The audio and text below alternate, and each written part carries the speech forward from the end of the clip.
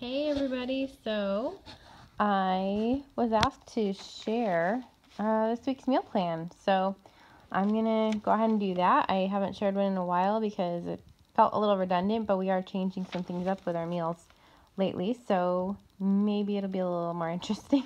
I don't know. But if this helps people to get ideas for meals, then I'm happy to do it, and it really just takes a couple minutes. So my current meal plan goes through Saturday, tomorrow night. So I'm going to start with Sunday. This Sunday, the plan for breakfast, since we do have breakfast together, it's before church, so we're going to have fruit and, well, my husband and daughter are going to have fruit and yogurt and homemade low-sugar granola parfaits. You can see I made a little note there to thaw out chicken for Monday so that it's ready to go. Lunch, we'll probably just have whatever's around. A lot of times we just have veggies and cheese and crackers, or veggies, cheese, pepperoni. We throw something together. And then for dinner we're having bacon cheeseburgers, and I'm making them fries in a fryer that has beef tallow in it, so it has some really great nutrition in that, and the flavor's really good. That was a note for something else I did. And then the next day, Monday, I have ballet, so we're doing a crock pot meal. And for breakfast, I like to make them, since Sunday is kind of more of a quick morning for church, I like to make them a fancier breakfast because we don't have breakfast together this week. So I'm going to make omelets and either toast or breakfast sausage. We like the Jones breakfast sausage. Lunch, again, will probably just be whatever's around, what people feel like. A lot of times we have nachos, because I always have stuff for nachos around. Let's see. And then for dinner, we're having slow cooker curry chicken because my daughter has ballet, so I put that in the late morning, and it's ready by the time we get home around 6 o'clock. And that honestly is just thawed out boneless, skinless chicken thighs with a jar of tikka masala or a similar curry sauce that is low carb enough for me to enjoy it as well, in moderation. So that goes, just pour that over that, and then either some heavy cream or coconut milk or something, and that makes that. And then it's done when we get out of ballet, and then I just fry up a little bit of cauliflower rice and peas in bacon fat in a saute pan, and it's beautiful. Chop up some fresh green onion and cilantro to garnish the top and give it a little fresh flavor, and it's absolutely amazing. My daughter doesn't like it as much, but she has her turn for meals she loves better.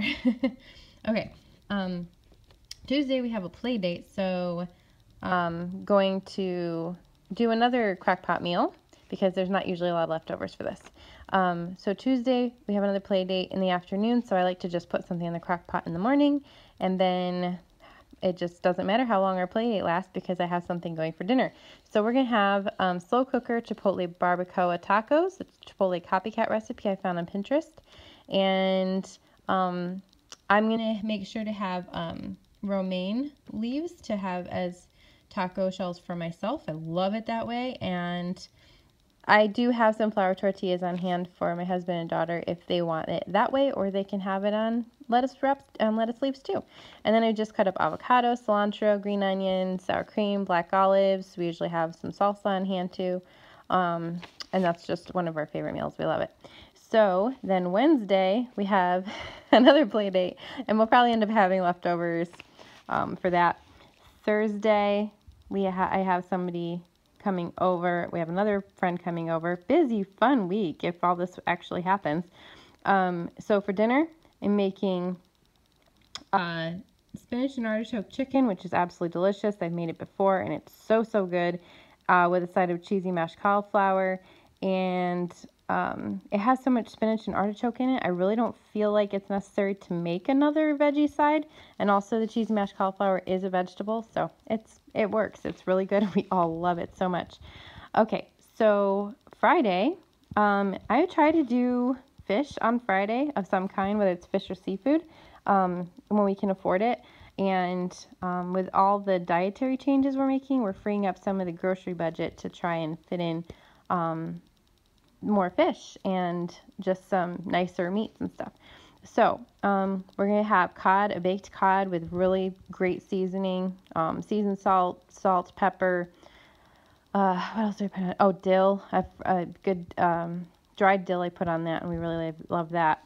Usually this recipe of cheesy mashed cauliflower makes enough for 2 meals for us this side, so we're going to have that again, and then I'll make peas for them. This is plenty of side for me. And then we go back up to Saturday. And Saturday, this is one of my husband's favorite meals. So I'm going to make sausage patties with peppers and onions. And they will be having rolls probably, but I will have them without rolls and it'll be just delicious and amazing. And I'm making baked beans for them because they really like it and we don't have it very often. So Sunday is Mother's Day. And so far there's no plan made for Mother's Day. But we might end up making plans. But I wanted to have a meal on the books. We'll probably have some like eggs and toast or something for breakfast. But there's not a lot planned, but I want to leave room for planning for that day. So, but I do have a plan for dinner, and that's just roasted skin on chicken thighs in the oven, and roasted sweet potatoes for my family, and then broccoli for all of us. And then Monday we have ballet again, and I'm thinking just leftovers. Probably have leftovers of something. If not, I'll piece something together. I typically can find something to have. Tuesday, I'm really excited because we're having a new meal that I found on Pinterest. It's a low-carb meal, and it's buffalo chicken lettuce wraps. So you make buffalo chicken, and it has some celery cut up in there that you mix with the buffalo chicken or you sprinkle on top. And I'm making a homemade blue cheese dressing to drizzle over that, and you put it in lettuce wraps. I'm so excited about this one. I don't know if I'll have to make some kind of a side for my husband and daughter to round it out, but I'll decide when I get to that day. And then Wednesday, we're having a crustless ham, broccoli, and mushroom quiche, and peas on the side. And that's a pretty complete meal. The quiche is really filling because I make it pretty substantially rich. Thursday, we're having steak dinner, and I'm making baked potatoes for my loves, and we're going to have a salad because I can eat those two things, and it gives me a good veggie. We'll probably have sauteed mushrooms because we rarely ever have steak or beef roast without sauteed mushrooms too. And then Friday, it's fish day again, so we're going to do salmon cakes. I make it with a canned salmon, wild-caught salmon. And I found a recipe for keto salmon cakes that are keto friendly so that I can eat them. And then we'll probably have cauliflower rice because we really love it and it's something we can all eat. And green beans on the side. Sauteed green beans, so good. Then Saturday, pretty much every other Saturday we do pizza because it keeps us from getting a hankering for pizza. So if I just make pizza every other week, sometimes you just get a hankering for pizzeria pizza. At least my people do. I can't eat it anyways. But if I plan pizza every other week, then it kind of helps us not need to splurge on takeout pizza because I make a good pizza that they really like. And I make them each personal pizzas so they can pick which toppings they want on them. And I make myself, if I'm having an appetite and hungry that night, I make myself a pizza crust with canned chicken. It's very, very, very low carb, and I can make a veggie pizza, actually, with low carb veggies, which I absolutely love. And then typically we have a salad with it, at least for my daughter, so that she can have veggies with her pizza. And if I'm hankering for a salad, I'll have that too. So there's the meal plan for 2 weeks, and that is my grocery list that I made to accommodate it, or the things that we've run out of. No, most days when we don't have breakfast together, I don't make a meal plan because my daughter eats pretty much the same thing for breakfast every morning. It's healthy, so I don't mind. I plan the special weekend breakfast because I want to make sure I have things on hand for a more special breakfast since we're having breakfast together.